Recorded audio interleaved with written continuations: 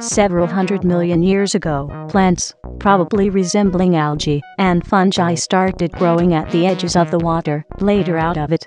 The oldest fossils of land fungi and plants date back to 480 million years ago, though evidence suggests the fungi may have colonized the land as early as 1 billion years ago, with plants following them 300 million years later. Mutations and variations resulted in further colonization of this new environment.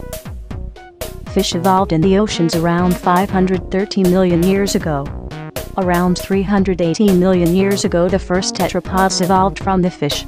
It is thought that fins evolved to become limbs, which allowed the first tetrapods to lift their heads out of the water to breathe air. This would enable them to survive in oxygen-poor water or hunt small prey in shallow water.